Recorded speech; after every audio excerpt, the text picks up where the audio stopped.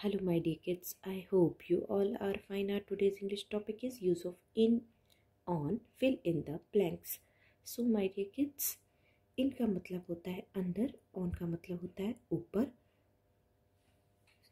As you can see here are some pictures. आप देख सकते हैं यहाँ पर कुछ pictures हैं. So my dear kids, according to these pictures we have to fill in and on in these blank spaces. So let's start. आप first picture देखिए, यहाँ पर एक नेट है, नेट के अंदर बॉल है. अब देखिए बॉल नेट के अंदर है, इसलिए हम सेंटेंस में इनका यूज़ करेंगे.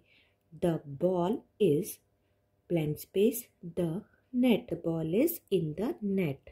बॉल नेट के अंदर है, so we will use in hair, I N इन. अब नेक्स्ट पिक्चर देखिए, आपको यहाँ पर एक लैम्प दिखाई देगा और टेबल दिखाई देगी. लैम्प टेबल के ऊपर है, इसलिए हम यहाँ पर ऑन यूज़ करेंगे. The lamp is blank space the table. The lamp is on the table, so we will use on here, O N on. The lamp is on the table. Next picture देखिए, आपको nest के अंदर एक egg दिखाई देगा. Egg nest के अंदर है, इसलिए हम यहाँ पर इन यूज़ करेंगे. The egg is blank space the nest. The egg is in the nest. Egg nest के अंदर है, इसलिए हम यहाँ in यूज़ करेंगे. I N in.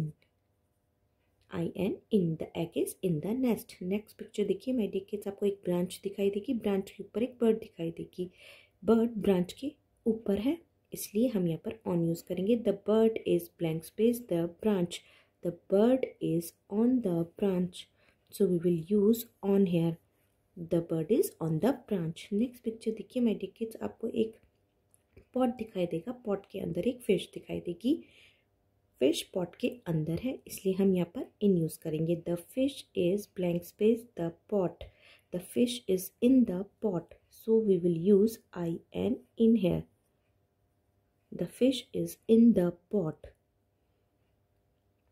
Fish pot के अंदर है. The fish is in the pot. So my dear kids, let's repeat it again. The ball is in the net. The lamp is on the table.